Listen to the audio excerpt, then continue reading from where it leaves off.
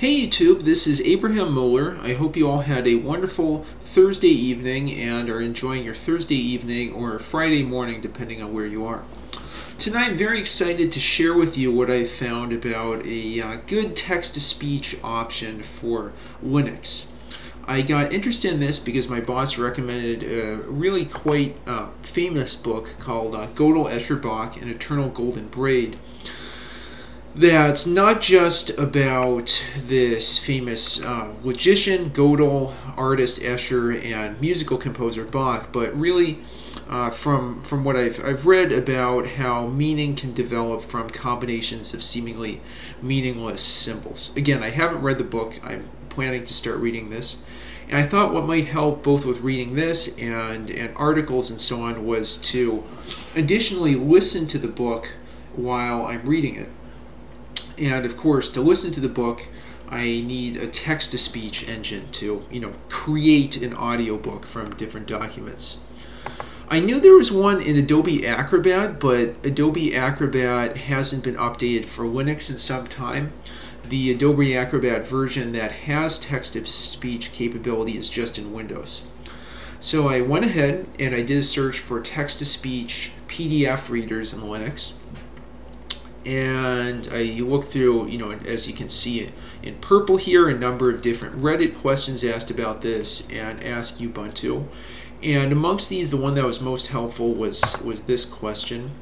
And I tried several options here. One was Ocular, which is the KDE document viewer, which can read out a document if you install Kmouth and Jovi. I tried this, but the voice was not very pleasant to listen to. It was just, I'm not going to play it, but it sounds like a deck talk, which Stephen Hawking initially used. It's just kind of difficult to follow, and without good inflection and I guess pauses at punctuation marks. I also listened to Orca Screen Reader, and that was the exact same voice as Ocular. I think I wasn't able to install Kmouth and Jovi, so I had to use Pico TTS. But anyway, the voice quality was not very good. And then finally, someone suggested using the extension Read Aloud on Chrome. I use Firefox, as you can probably tell from looking at the top of the window here. And I was very happy to find out that there's also a Read Aloud extension for Firefox. So again, just to go back, Ocular is the KDE document viewer. I tried that out and didn't have good luck. So I installed Read Aloud, the Firefox extension. When I open up the page about the extension here, you can see a little information about it. You can see it's released by LSD Software. It is ranked 4 stars, which is really good. There's 81,400 something people who've installed it. There's 700 reviews. You can see a screenshot, and I'll show you the box that pops up with rewind, fast forward, pause or play, and stop. You get all of that from the Read Aloud icon up in your, what would you call that? A bar with the address bar with extensions to the right. And what's nice is it has this pop-up that I'll show you that highlights what's being read to you. That's really, really nice. I'll go ahead and close that. I'm just going to go a little bit further through the introduction to Read Aloud here. It supports PDF, it supports EPUB, so you can listen to ebooks, convert those into de facto audiobooks. There's, a few flaws in how the text seems to be recognized, at least for a PDF. For an ebook, I don't think you'd have an issue. It works on, I've tested out, it works on a lot of websites, ironically not this one, but will work on news sites, blogs, publications, all sorts of pages. This is, I think, the key thing here. It's aimed at users who would rather listen to content instead of reading it, or listen while you're reading it. That's where that's the category I'd fall into. People with dyslexia or other learning disabilities, kids learning to read, or just people who want another way to consume web content, which I guess I also fall into. You get a number of different text-to-speech voices. Unfortunately, not all of these are freeware. There's default Google voices, and I think a specific read aloud default I could show you. But Amazon, IBM, and Microsoft, I think you need to spend extra to get those.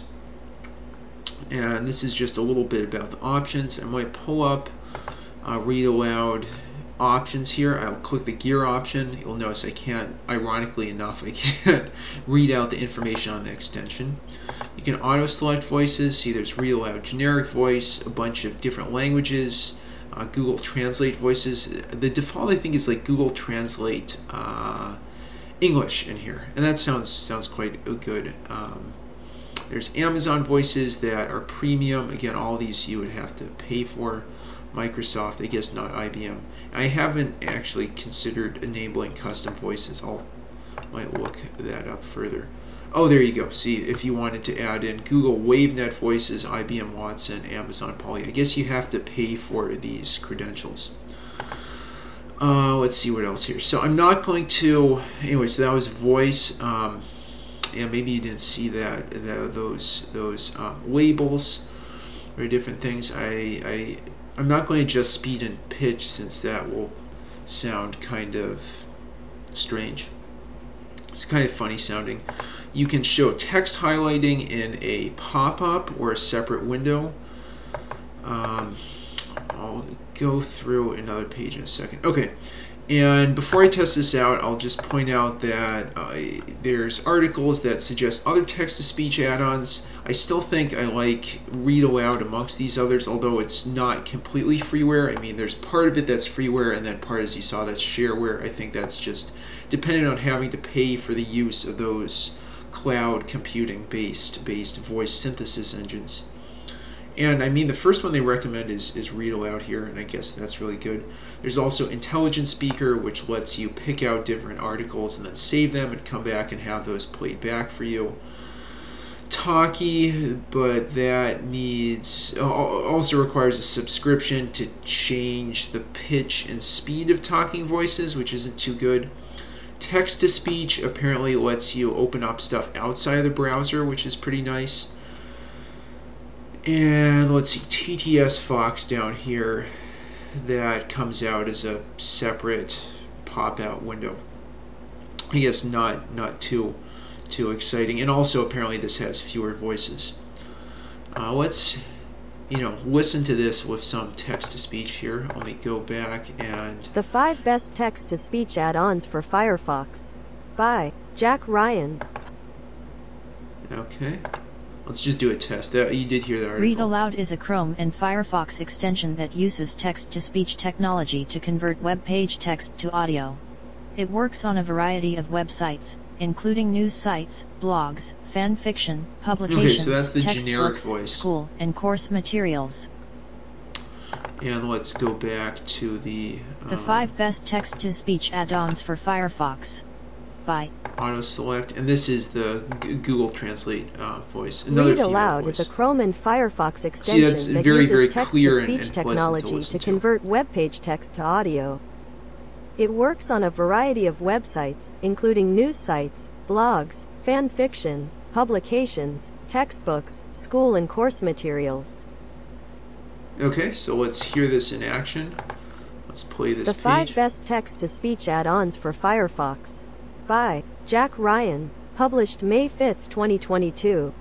Whether you use text-to-speech for accessibility or convenience, it's hard to find the feature everywhere online. So, here are 5 Firefox add-ons.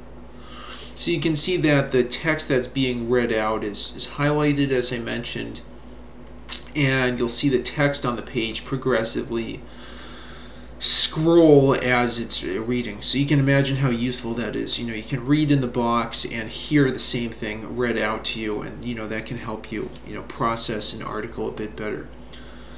I'll just show you Readers like you help support MUO. When you make a purchase using links on our site, we may earn an affiliate commission. Read more.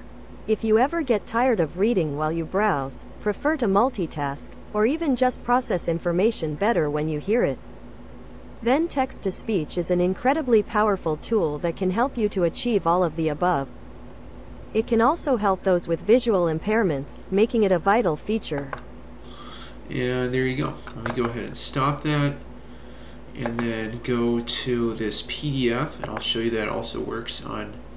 Okay, so I might have to upload this and pick out that document. And now I should be able to listen to it. Contents to contents. Overview V list of illustrations XIV words of thanks. Okay, so there's obviously, you can see one issue there is it's not converting VIII to 8 and then 14 and 19. So, you have to put up with some of those glitches. Let's take a look here at, Part 1, JEB Introduction. Here, stop. This page. Overview IV Overview. Part 1, JEB Introduction, a musicological offering. The book open. So notice instead of saying GEB, it said JEB. That's, also, there's imperfections with the synthesis, but, you can see how it helps. With the story of Bach's musical offering. Bach made an impromptu visit to King Frederick the Great of Prussia, and was requested to improvise upon a theme presented by the king. His improvisations formed the basis of that great work. The musical offering and its story form a theme upon which I improvise. Okay, so I just want to point out that at periods and commas and semicolons, there is appropriate pausing for emphasis, and that's a really nice feature of this voice. About the book, thus making a sort of meta-musical offering. Self-reference and the interplay between different levels. Okay, so that is the overview I wanted to give of Read Aloud, this Firefox text-to-speech extension. I plan to use this to enhance not just reading of Gödel, Escher, Bach, but just articles online. I think that's helpful for understanding them better. And if you have other thoughts about Read Aloud or other text-to-speech extensions or programs you'd recommend, let me know in the comments down below. And like and subscribe as always. So thank you again for watching.